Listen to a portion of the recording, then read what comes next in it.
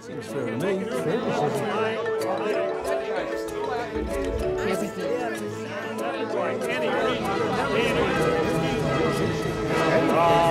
if you don't know what fair is, you can't make it.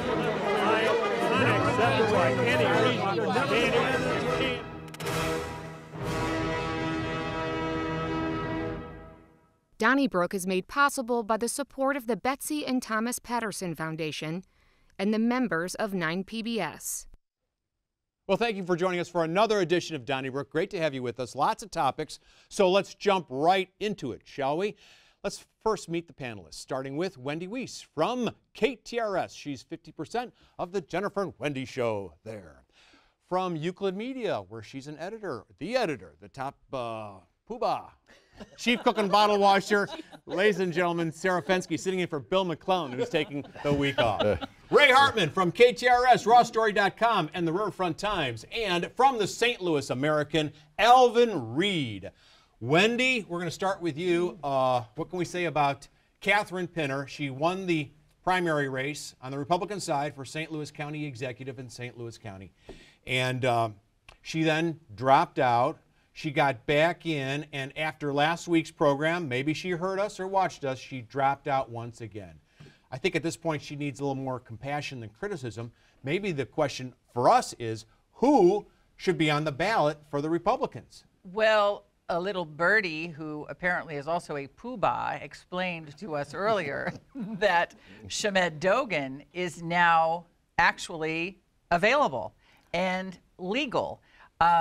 I thought he should have. I mean, I thought he should have been the winner all along, frankly. So that would work for me. But as long as her name has been removed from the ballot, which was the word that we received last Friday, that she was in court asking that her name be removed officially from the ballot. And I agree with you. We have to remember that she is a human being, and that while this has been a kind of a wild ride, we need to be compassionate with this woman who may or may not have a few things to work out. But no, seriously. Well, don't we all? Don't we all? That's what I mean. That's what I'm saying.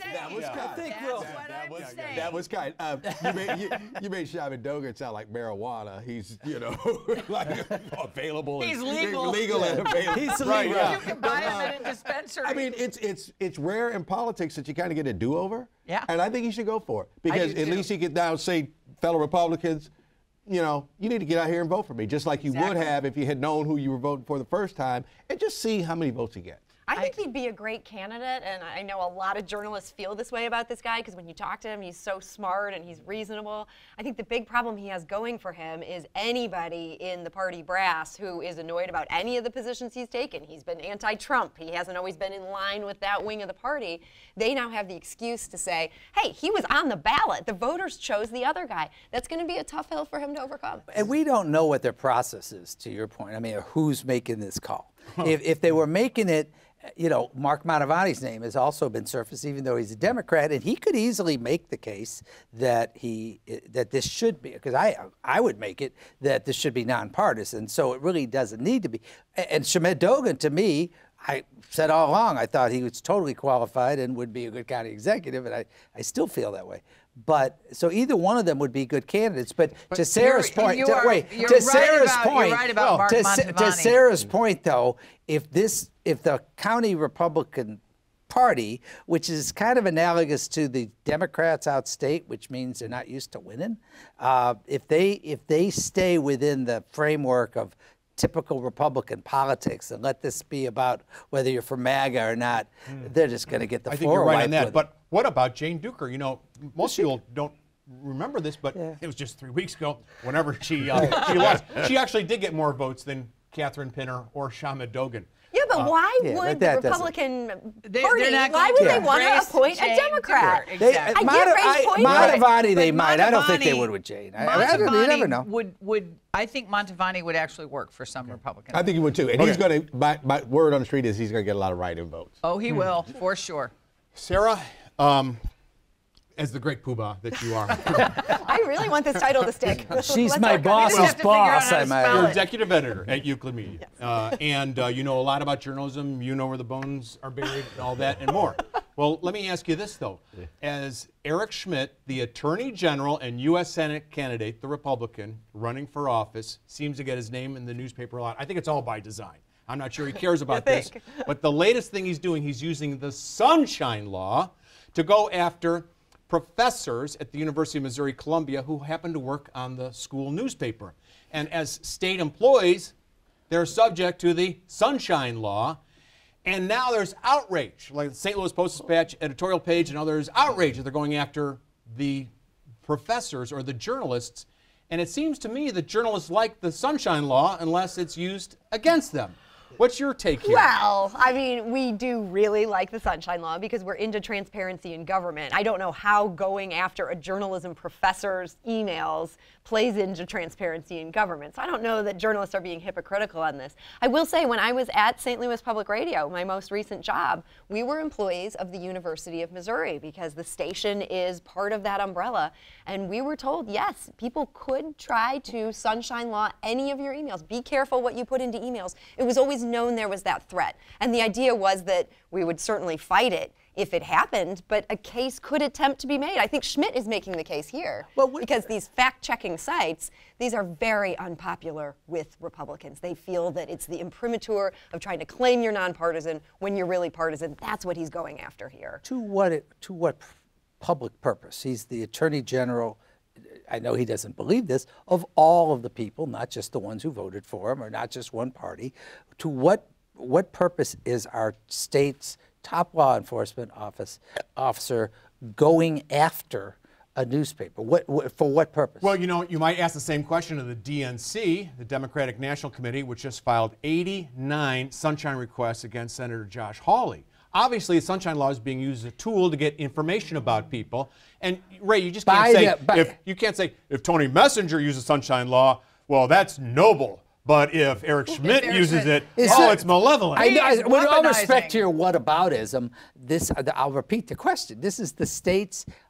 He's a state public official. But you're not answering his question. They're not public officials. No, the DNC for one thing, just went after Senator Hawley. Fine, if any citizen can file a Sunshine Law, including Eric Schmitt as a citizen. The question is, why is he, as our state Attorney General, all the lawsuits he does, and by the way, if he's so interested in Sunshine Law, maybe he'd like to comply to the requests that Mark Petroli had and Eli Gross. Does he think that there should be a level of fairness at the state level in terms of journalism? It is not the role of the Attorney General to fight a political war with a newspaper, a state, because it's the Columbia, Missouri. The point is, if he's so interested in this, he might want to release his information about how involved he was with the Republican Association of Governors when he was a Republican Attorney General's Association, that in their involvement of bringing people to Washington with the robocall on January 5th. He doesn't seem to want to answer any of those questions on that. And my point is this. I think Sarah hit a good point, though.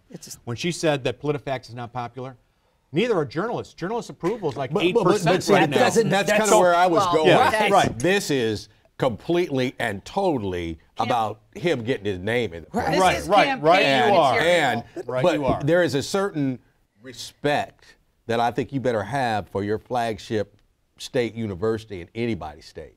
And hopefully there are people who are ultra conservative who would get on the phone and tell him, hey, dude, back off.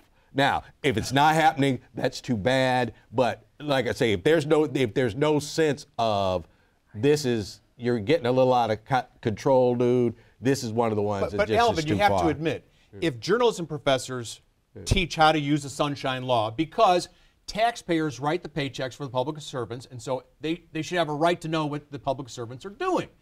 The same should be true then of anybody, including the Attorney General that a lot of people don't like, maybe. Well, Charlie, he has a right to know what state employees are up to. There's some real First Amendment issues here. I mean, that's... Charlie... There's an argument to be made that these are not people who should be... Because I could make a sunshine request on every professor at Bob Jones University. No, because that's a private school. Well, I'm sorry. Wrong. Right. I meant for just on a public school. Hey, okay. And the only reason I'd be doing it is just to be doing it. Well, right. It is, So well, you Charlie, get the let me name of the ask you paper, this. and he played me Charlie. like a Stradivarius. We're And talking he's about it right taking now. on the media. Well, period. now you're right. And the Period. thing They're not here- the here's- media. It's well, a here's- university but he- newspaper. No, It's- it is a Perception. newspaper. It's That's- media. I Perception understand that, is but reality. this is. What was the professor's name? Melissa? Was it Melissa? Click. Clark. Click. Click. Click. Okay, click.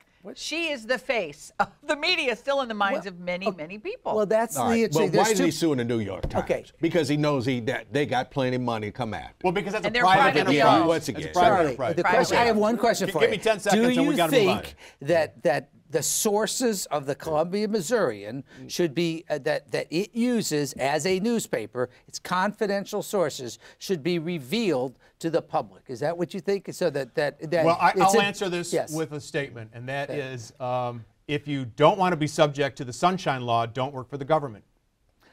So basically, you can't have a Yeah, newspaper. that's right. That's right. You can't have a newspaper. You can't be You protected can't have a from it. lab newspaper. As like long that. as the taxpayers are If paid you think, right in your paycheck. so you can't have a lab newspaper because otherwise I don't no know one could exactly ever- what a lab newspaper Well, is. the lab newspaper is the Columbia Missourian is a teaching newspaper, and by your definition, including a student newspaper Yeah. that did that, Yeah. you can't have It's a any tough life, Ray, confidential as you sources. know. Pretty much. It's a Hey, tough did somebody life. Okay, have now, Alvin. Somebody have Coach Drinkwitz's email because I want every one of them. Yeah. You're entitled to it. No, you're you're that's not, right. Charlie. Ray, Not let's as a move on to Kansas Jessica fan, Clark.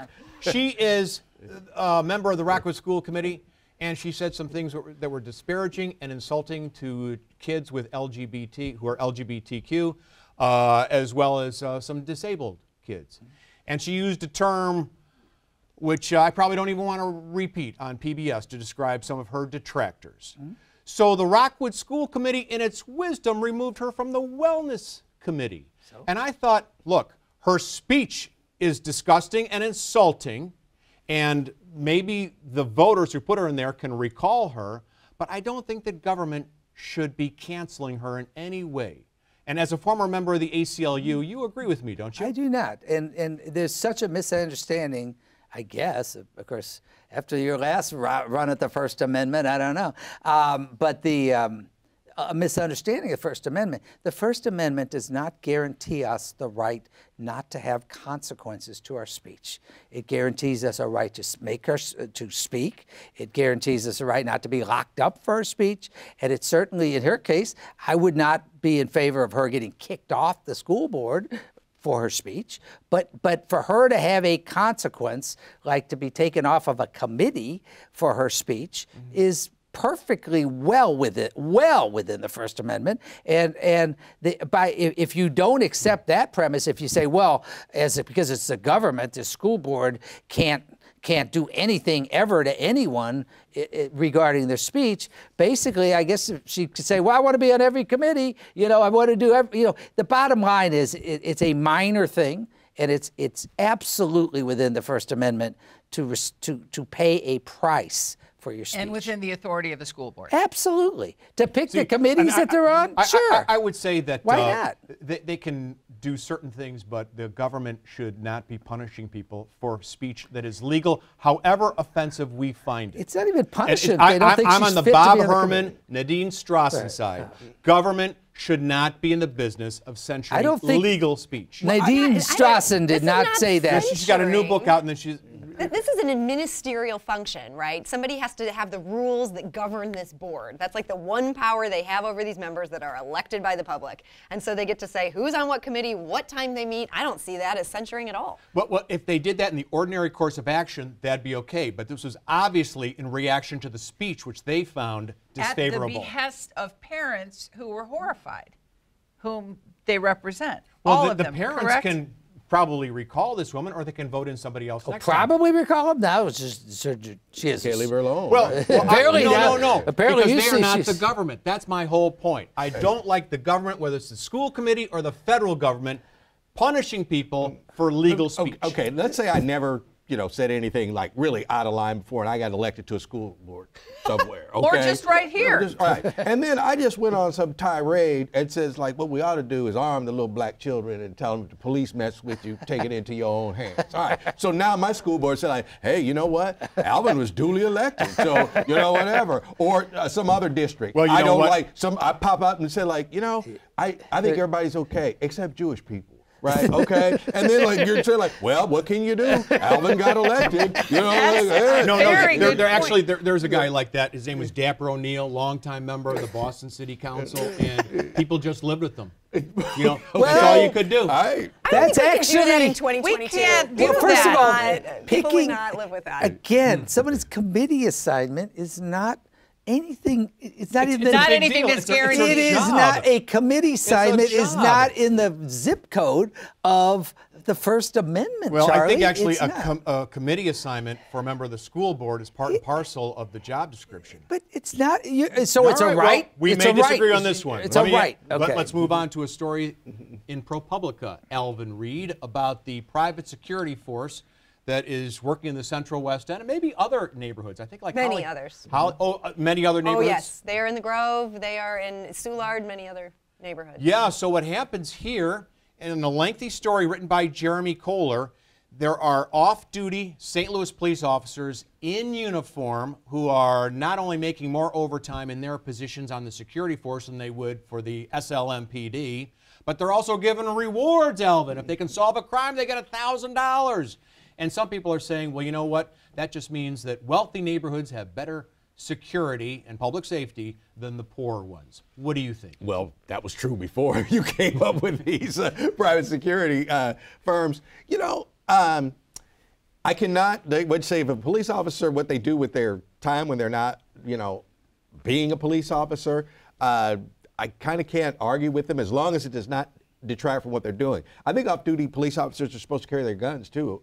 Is that correct? I remember, I think you're supposed to, not just like suggested. You know, the $1,000 for solving crime, I don't have a problem with that either. I do not think they should be in their police uniform.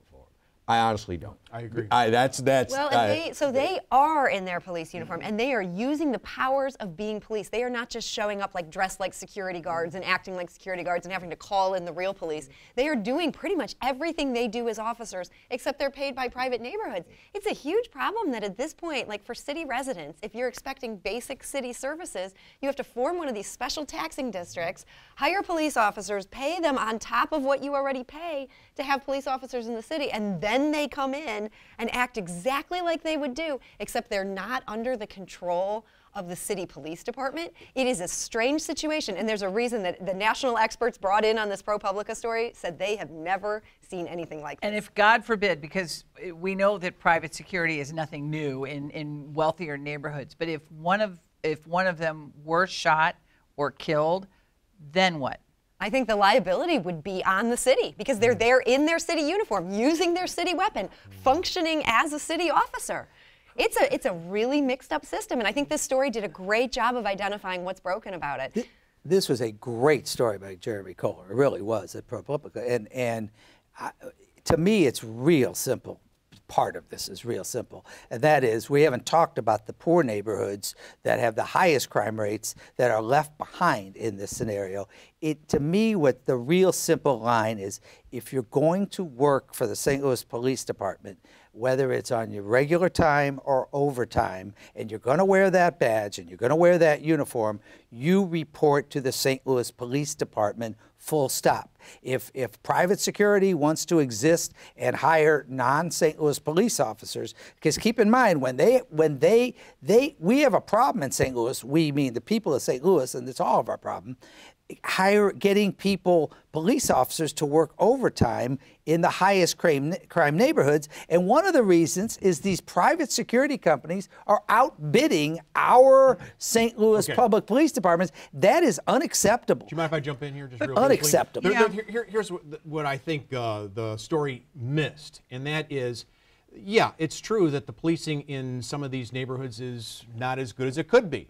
Well, we got a mayor who, as soon as she got into office, she stopped 98 jobs. She cut 98 jobs that weren't filled, and she cut $4 million from the overtime, Ray. And and she thinks that we have enough police officers, right? So that aspect of the story, I think, should have been addressed, because if Walnut Park East or Walnut Park West wants more police officers, better vote for somebody who wants more police officers. Wait, one, that that $4 million get matched by some other money, so that money got put back into the That was account? Thanks to Louis Reed. That All $4 right, million well, he knows a lot about the police, don't he? All right. And then also, what if the mayor took some of the, The Rams. the money, Rams money, or some of Or the COVID money. COVID money, and say like, all right, I'm gonna put $1 million in a fund, and to get a piece of this money, I'll double what you're getting paid down there, but you got to work Walnut Park, and you got to work Baden, and you got to work up there. All right, then we would see, would you have a problem with that? Well, I think that'd be a great thing. Take some of that Stan Kroenke money or federal money, give it to the police officers, and why not? No, I mean, I'm talking about off duty. Okay, I ain't giving it to the police.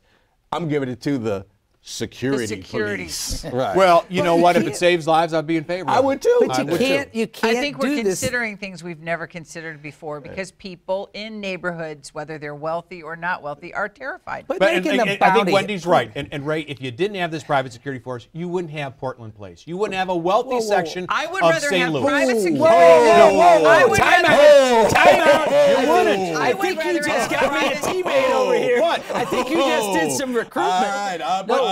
all right. I don't know, man. No. Like that. No. That riffraff would just take over Portland Place. You drive through there, that's all you see are the private police officers. Charlie, Okay, Charlie. Charlie, the idea of a No, they would move out. Charlie, the idea of a police department writ large, our police department, whether it's in the county or the city, is to provide police services to all of our citizens. And the idea that wealthier citizens can have private security is fine. The idea that private interests That- can that hire St. our Louis police officers officers- at the expense Do you of have any our problems police with Cori department. Bush having a private security team? Of course not. Okay, have I a didn't think prob- so. Well, I have a- Okay, what- let's move what on. has that got to Alvin do with Reid, I anything? want to ask you about, because there's different security forces for some people. Well, that oppose I others. think all of our Congress members Alvin? have it. Thank you. It's primary day on Tuesday, the 13th. And the number of voting locations in the city has gone from 70 to 15. It's done locally. If this was done by Mike Parson, the governor of the state, or the Republican General Assembly, wouldn't there be riots in the streets right now? I don't think so, because for the number of people who are going to vote, and it's a special primary election based on some cats going to jail. Right. I mean, I'm sorry. Turnout is not going to be large, and I think you have a better chance of, if you concentrate the places, then rather than just have Everything's spread out. Spread out, and then if you got 2 workers there all day, are they going to be all there? And then that's 140 people, and then the ballots, all 11 of them in some And it precincts are going to have to get transferred. reverts back to normal numbers in November. I gotta But argue with the this, though, like, confusion, the confusion this is real. costs for the city is not worth whatever they're So saving. I'm a city voter. They switched our polls last time around. They are going to switch us back in November after this September thing that moves it again. Then they have to switch it around the next time because we're going down from 28 wards to 14. I am already so confused, and I'm a high information voter. It's my job to pay attention for this stuff. They are going to suppress turnout because even though this election is meaningless, let's face it, there's 2 candidates. They're both going they on. both move they on. have to run Yeah, against each it's other a- in November. It's completely meaningless. But what it's going to do is people who are determined to vote every time, they're going to show up at their old polling place. They're going to be told, oh no, this is not the right one. You got to go to one of these. And then they're going to flip it all the way around in November and then flip it around again next March. It's a catastrophe. Well, a And leading I- weekly newspaper had a front page story telling people where to go. and I Yeah. appreciate the No, you did information that. you're getting out there. More of us should be doing that. Good for you, Alvin. American Alvin. provided a good service, but it's a service it shouldn't have had to provide because and again, this funky election where you've got 2, and I'm all for ranked choice, don't misunderstand, but when you happen to have an election where 2 candidates are on the ballot, and oh, by the those- way, I still think it's the a numbers are gonna battle be to see. interesting. Well, hold on, excuse me, you have you have 2 candidates on the ballot, and the outcome will be the top 2 go forward. It's Okay, kind of okay. like Hold that thought. We have time for one more topic. We'll go to you, Sarah, on this. Your publication, the Riverfront Times, broke the story Yes. that Panera is going to be the name of a lot of St. Louis bread companies in the St. Louis region. That's and, right. Apparently, in the Twitterverse or elsewhere, people are not too happy with that. We almost broke the internet, man. I mean, this was like a huge journalistic story that we broke, and people are very upset about this. A lot of people saying they gave up on St. Louis Bread Co. a long time ago. It's no longer a St. Louis company. The quality is not there. But the big problem is it used to be St. Louis Bread Company throughout the St. Louis metropolitan area. That's no longer going to be the case in St. Charles County, in some of these other like parts of it. They're saying only in St. Louis City and St. Louis County are they going to keep that branding. And even now, a Panera has snuck into Baldwin. It's a true insult to St. Louis and the name that we carry. But the gift cards have said Panera since, I think, creation of gift cards. It's true. Right. So it turns out this is a cost-saving measure is what our little sources tell us, and they don't want to have to print two different things. Now, can I correct you? I think that Panera is based in two places, Needham, Mass. and Sunset Hills. Sunset Hills, I know it's moving out to it's moving out to 44 where Merritt's is, right? Oh, what? Flight? Right. Yeah. And, they're kind of closing their city locations left and right. There's like 3 or 4 they've closed in the last half dozen years. So, yeah, they still do have a corporate presence here, but it's a sad day. Hold all those thoughts, because we have to find out what you had to say about last week's program. We heard from Larry Snopek of Alton, who wrote, the St. Louis Police Department is understaffed, underpaid, overworked, while Mayor Jones claims the city has plenty of police. Topping her list of priorities has been making funds available to run the Loop Trolley and free cab rides to Illinois for any St. Louis woman who wants an abortion. You can write us care of 9 PBS, 3655 Olive Street, St. Louis, Missouri, 63108. Don't forget those emails, Donnybrook at 9pbs.org, and those tweets, hashtag DonnybrookSTL. We like the 9 line. Hope you do too at 314-512-9094. And don't forget to listen to us or watch us on your favorite podcast source. That would be Apple, Spotify, Google Play, and TuneIn. One of us on September 6th turned another birthday. Alvin Reid. Alvin Reid. I think is now eligible for Social Security. I'm getting there. I'm getting there. Yeah, 62. 62. Right. We'd be living off this cake for the next 6 months, but The king of Kirkwood. Did you do anything special on your birthday? And happy belated birthday. I got back. I went out to Lawrence for the football game this weekend, and so that's not special. And we Is won. there a school in Lawrence? Oh yes, a very is special one. And our senators out there aren't like sequestering the journalism department. Good point. Fair well. point. All right. Well, many birthday. happy returns Thank to Thank you. Thank you guys very much. All right. And that's this week's program. Thank you very much for joining us. We'll see you next week at this time. Have a good one. Donnybrook is made possible by the support of the Betsy and Thomas Patterson Foundation and the members of 9 PBS.